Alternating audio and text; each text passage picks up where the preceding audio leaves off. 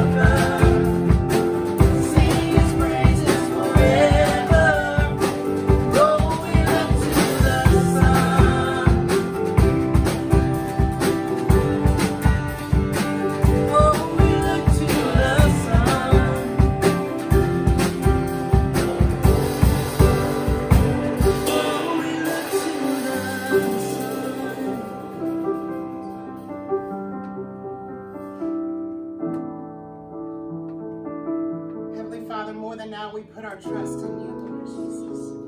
Father, we thank you that you are here for us. Praise you, Jesus. You're more real than the ground I'm standing on.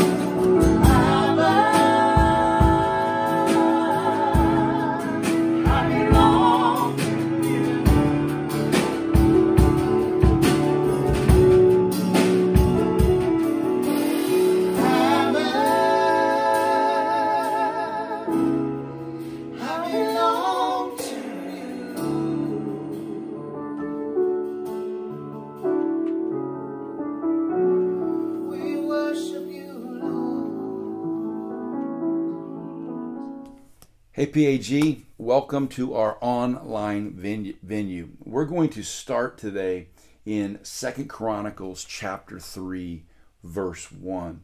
And it reads this: Then Solomon began to build the temple of the Lord in Jerusalem on Mount Moriah, key location, where the Lord had appeared to his father David. It was on the threshing floor of Araunah the Jebusite, the place provided by David. Just grab a hold of that scripture, tuck it back there. We're gonna refer to it often. We're also going to be in 2 Samuel chapter 24 as well.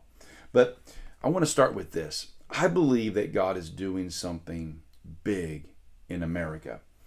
I believe that through this pandemic and through the racial tensions and struggles that we're experiencing in 2020, we are experiencing a year that I identify it as a year of threshing. Let me define what threshing means. It means this. Threshing is defined as the process of separating the grain from the chaff. It keeps what is edible, sustainable, and full of purpose, and it discards what is not. So it keeps the good stuff, but it gets rid of the bad stuff. And that process is a sifting. It's a grinding. It's a process where oxen back in that day would tread upon the grain, and it would separate the kernels from the stuff that was useless, and it would leave the stuff that was life-giving, and it would get rid of the stuff that really had no purpose whatsoever. Now, I believe that it's easy for all of us to settle for the chaff when God has so much grain for us to experience. See, grain makes bread. Grain is the substance that brings life to us. Jesus says, I am the bread of life. We need Jesus. He is substance to our spirit. Now, it fuels and it brings nutrients to us. But if you look at our nation today, we see a lot of areas where I believe we are not experiencing God's best. You know, these past 2 weeks with the racial tensions and struggles that America is facing, racism is not God's best. God does not want racism. He does not like racism. And racism has no place in the church or in our society. But yet for our nation, we have settled, I think, sometimes of not having the hard conversations that we need to have and coming alongside our black brothers and sisters and other ethnic groups to hear and to listen and to hear their stories. I'm so glad PAG to have that conversation in February, but hear my heart on this. You know, we cannot as America just hope this goes away. No, we need to identify, God, what are you speaking to our hearts in this moment? How can we learn from this, and how can we get the grain and get rid of the chaff? How can we get, God, what you want to do and dispose of what the enemy keeps trying to do through racism? We look at this virus and the worry and the fear that's been attached to it. And we look at the death that's been attached to it. And we see, that's not God. I mean, God works in these moments. God allows things to happen, but God isn't the one causing the worry and the fear and the anxiety. That stuff does not nourish our souls. No, this is a time where we need to go, okay, if we're worrying or if we're having fear, we need to trust the Lord with this moment in our life. If we've lost our jobs, it's trusting God with that and getting the grain from that moment and not trying to figure it out ourselves and not worrying about the future, but saying, God, I trust in you. And then it's the half-hearted devotion that I think that we've discovered in the church through this 3 months of being away from the church building. It's easy to kind of show up and put a smile on your face and act like everything's okay, and you spend your hour and a half, and you make that check in the box, and you go, okay, I did church for the week. But yet, what I've seen God do in this season is really bring church to what it really is. It's about relationships. It's about spiritual growth. It's prayer. It's worship. It's discipleship. It's fellowship. It's evangelism. And God's been doing all of that with the buildings being closed. And yet He's showing us that it's not the power in the programs. It's the power in our personal relationship with Jesus Christ. I believe this, that if you've taken 3 months and you've not pursued God, it is going to be so evident in your life. But for those who have taken the time and said, Lord, teach me, give me your grain. Give me your grain out of this. I believe you're going to see the evidence of that as we all gather and come back together. Now, 2020, I believe, has been given to the church as an opportunity to get rid of the chaff. Have you ever wanted to start something new, but the biggest obstacle to starting something new is often what you always used to do? The past and the systems, and these are the things that I believe God is speaking to. Look, the way that you've always done it is not working, so why don't you try me for a change? I love that. We need Jesus. We need God's grain in our life. And so we have an opportunity. God is separating what we do not need, and He's giving to us what we need. This is what we need. We need love. We need God's forgiveness. We need unity. We need compassion, kindness, and gentleness with others. We need to listen more and we need to talk less. We need God's word and its leadership in our lives and in our homes. We need God's power through His Holy Spirit to embolden us to be the church that speaks in unity the gospel message. We need to understand each other by taking time to know one another. We need healing in the church, in our nation. We need hope. And the bottom line is this: we need Jesus. We need the grain, and we need to get rid of the chaff in our life. We need what gives us life and substance, and we need to get rid of the things that do not. So in our text today, we are seeing that Solomon built God's house on the location where his father stopped a plague from destroying the nation. Yes, if you go to 2 Samuel chapter 24, we'll see that story. And we'll see a story that shows us the work that was done by David that set up this moment that we see in 2 Chronicles where Solomon builds the temple on the location where David, by the help of the Lord and the grace and the mercy of the Lord, stopped a plague from destroying the nation. And he did so on a threshing floor, a place where the good is separated from the bad. So the story is fascinating. I want to talk about this a little bit. The story is fascinating in chapter 24 of 2 Samuel because, it gives us great wisdom, if we'll pay attention to it, to help us navigate the waters that we are in as a nation right now. You see, we have an opportunity with this COVID-19 and even with the racial tensions and struggles that we're experiencing right now. It is an opportunity for the church to take advantage of this moment and do what God wants us to do with it, so that the generations following in our footsteps have something to build upon. Come on, we do not want to give them more of the same. We want to give them the good stuff. We do not want to give them the bad stuff. Wouldn't it be great if we can deal with this issue of racism right now in our nation, so that the generations following our footsteps do not have to continue in the struggles that many black men and women and other ethnic groups have had to experience in our nation and in our churches? Wouldn't it be great if we could just deal with that? Wouldn't it be great if we can provide a place that isn't full of apathy to worship Jesus, but that we actually give them a foundation that is vibrant and real and full of God's power and God's love?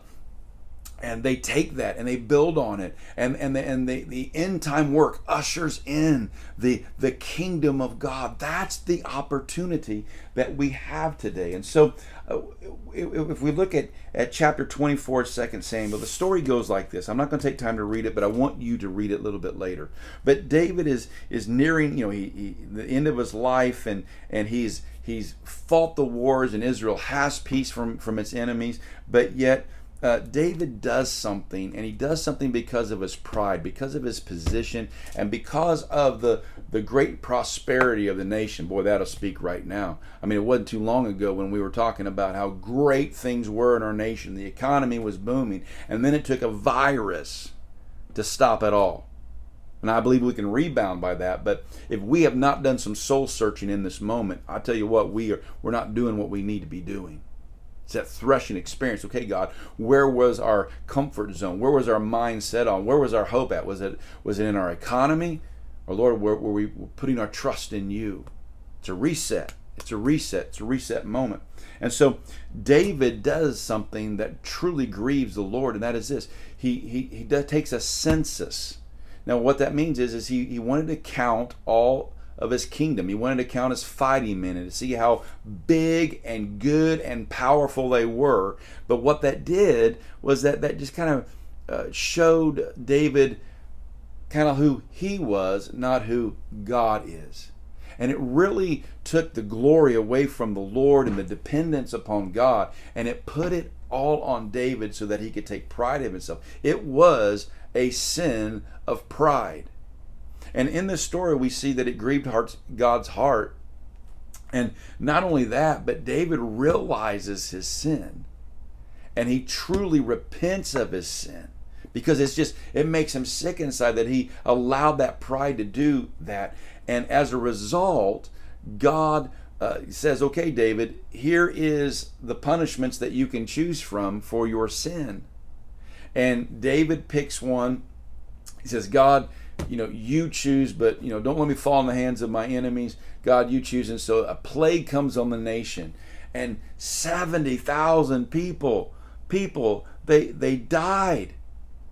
And this is hurting David, and so God speaks to the man of God, the prophet, and God shares with David what he's supposed to do. And he tells David, I want you to go to the Jebusites' home, the threshing floor. And there, okay, David comes and he meets this Jebusite. And the Jebusite, here's what David wants to do. God tells him, build an altar and make a sacrifice and offerings for me there. And so the Jebusite was just going to give it all to the king. And David said, no. I'm going to buy this all from you, because I am not going to give God to something that didn't cost me anything. And so David pays the price for it all, the property and the oxen and everything that he used to make the sacrifice. And there, at that threshing floor, David made an offering unto the Lord with something that cost him, and the plague stopped. It's an incredible story. Read it. Now, what does that got to do with what we're talking about today? Well, it's this. Solomon built the house of God on the same location where his father repented and worshiped the Lord. Church, this is our opportunity, and it begins with repentance. Come on, if we're going to separate the grain from the chaff, that's going to take repentance. It's going to take an honest examination of our hearts. What is the true condition of our hearts? See, David was a man that was after God's heart. He worshiped the Lord. He had a lifestyle that ebbed and flowed with the Lord. And yet we also see that David was a man who knew sin because he sinned.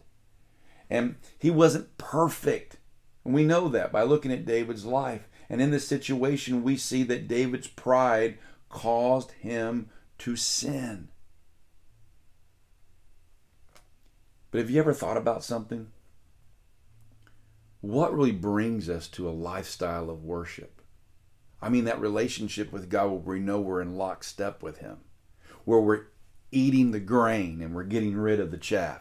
I'm going to tell you, the doorway to that relationship. I believe the doorway to our nation's healing is repentance. It's truly feeling the weight of the sin that we are committing as a nation, as a people, and then bring it into your home, in your life. What is in your life that God's saying it needs to go? It goes through repentance. Look in 2 Samuel 24, in verse 10, look what David says here. David says this. David was conscience stricken after he had counted the fighting men. And he said to the Lord, he said, God, I have sinned greatly in what I have done. There is personal responsibility that is taken. Now, Lord, he says, I beg you, take away the guilt of your servant. I have done a very foolish thing. Part of the experience of the threshing floor is repentance.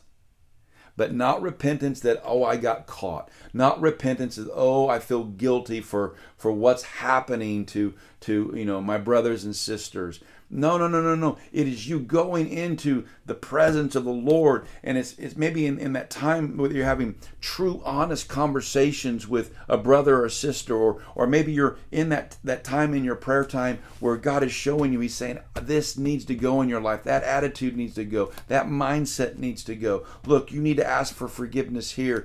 Things that just all of a sudden, it seizes us, and it's like this. I love that. It says, David was conscience stricken. This is the stuff that you can't let go of. Come on, when it comes to our nation, when we look at abortion, can we just let it go? If we can, then we are not truly grieving abortion in America. If we look at the sex trafficking industry, if we are not truly grieving the loss of lives and families that are a result of our lust and perversion in this nation, if it's not moving our hearts, what's going on? And if you look at racism, if this is not moving you spiritually, I know it's going to move you emotionally, but if it's not moving you spiritually as a believer in the Lord Jesus Christ, where you go, God, show me my heart, then we're not conscience stricken. We're not truly repentant. But the Holy Spirit can bring us to that moment if we truly want to separate the grain from the chaff. And that's what God wants to do in the church in this season. Now look, repentance brings us to the threshing floor. David came to the threshing floor of the Jebusite. And there's where he made his offering that cost him something. Repentance comes with a cost. It comes with humility. It comes with saying, I'm wrong. I'm sorry. Father, forgive me. You know, it comes with us taking personal responsibility of the condition of our nation and saying, Lord, forgive us, for we have sinned greatly against you. Have mercy on us. But not just in some formal prayer that you know you're supposed to pray, but ask the Holy Spirit to truly move upon your heart and show you the true condition of your heart and your mind in these areas that are truly grieving the heart of God. Allow the Lord to examine your relationship with Him. Is it full of apathy? Is it full of busyness? Is it full of dead religion? Are you giving God lip service? Or are you truly saying, God, I want to know you. I want to seek you. I want to find you. And I want my life to be changed by you. And Lord, I want to be in lockstep with you and according to your word. This is where we are. I believe this is the opportunity that the nation has. We have an opportunity to repent. We have an opportunity to get right. We have an opportunity to say, Jesus, I need you. Change my heart. Change my life. And from there, the church can correct. Our nation can correct. We can deal with these tough issues and deal with them, not just politically, throw them out for an election year and then set them on a shelf again. No. Can we do this? Can we, look, if we can do COVID 3 months, Shut down. I'm telling you, we can deal with the hard issues of life. But it's going to be through the examination of the heart. It's going to be the threshing floor. God's going to bring you to the threshing floor. And in that place, remember, a Jebusite was a pagan. A Jebusite wasn't a God follower. There's no evidence that this man that had the property was actually following God. In fact, they were a part of a people that were not God followers. They followed other gods. But yet God used a pagan and his threshing floor to provide an atmosphere of repentance. Man, it's only God that can do that. And so David repented. David, it cost him. And in that sacrifice, the plague stopped and the people were saved. And then years later, as David had prepared Solomon to build the temple, on that site, that location, God builds the temple. Another generation builds on where another generation repented. You see, repentance brings healing. Repentance brings salvation. Repentance brings life. Repentance brings the grain and spits out the chaff. And that's what we need to do. And so let's stop right now. And let's ask the Lord to examine our hearts. And I encourage you to take this week and let God examine your heart. Let Him show you these issues that we're dealing with as a nation, the issues that you're dealing with in your home. And allow repentance to bring life and forgiveness to you. I'm so thankful that we live in a day where we are covered in the blood of Jesus Christ, where we have the forgiveness of our sins through what Jesus did on the cross. So let's be thankful right now for that. Let's pray. Jesus, we thank you that, Lord, today, just like David, we sin and we fall short, and there's so many times that our attitudes are not right and our mindsets and the way that we have been brought up have not been correct. And Lord, but you intersect our lives. And no matter what it is, you love us so much, you don't want us to stay in that sin. And so Jesus, through the cross that you died upon, and Lord, through the resurrection from the grave that you overcame death and sin, Lord, we now can come to you. And the Bible says that we can come boldly to the throne. And we can come to you and we can say, Jesus, search our hearts. Forgive us, Lord, where we have fallen away, where we have grown apathetic, where we have allowed racism in our hearts, where we have allowed fear and worry, where we've allowed doubt, where we've allowed, God, anxieties and the things that are not life-giving to control us. Lord, forgive us for our perversions. Forgive us for not, Lord, having a heart for the unborn, and for not having a heart for those who are caught in the sex trafficking industry. Forgive us for participating, God, in the very things, Lord, that grieve your heart. We're so sorry, God. Lord, forgive us, Lord, for our greed as a nation, for putting, Lord, our value and our trust, Father, in the almighty dollar and the economy and all these things, Father, that we look at and we go, yes, we're fine, we're good, we're blessed. Lord, forgive us for putting our trust. Lord, in this moment, we have learned the value, God, of relationship with you, and that must be first. You must be first priority. And Jesus, we need the Holy Spirit to fill us with everything that you are, so that we can truly be the church that you've called us to be. So Lord, only you can bring healing to the nation through these racial tensions and struggles. God, we do pray for our nation, and we pray for healing. We pray for that Lord, that you would teach us what you want us to know and to learn, and that we, Father, can move forward from this moment, and our nation can be healed from racism in Jesus' name. Oh God, help us. We need your help, Lord. Lord, forgive us, Lord God, for our attitudes of greed, and forgive us, Lord God, for our apathy with you. And Lord, restore us to what you want us to be as a church, so that the nation, that the generations following in our footsteps would not inherit our problems, but they would inherit the power. The power and the provision to do what you've called us to do in Jesus' name. Amen. Amen. If you prayed that prayer, maybe for the first time, you said, Jesus, I want you to be Lord and Savior of my life. That's the key. God, you be in charge. The Bible teaches us that He makes us brand new. We get new beginnings. And we don't get stuck in the old way, but we can go to the new way. If you prayed that prayer for the first time and you said, Jesus, be Lord of my life, forgive me my sin, I promise you, you have a new beginning ahead, and God's Spirit is going to lead and guide you. And if you need more information, please contact us so that we can help you in this new beginning in your life. PAG, I love you, and I'm so glad that we've had this time together, and I'm so glad that we're able to start meeting together.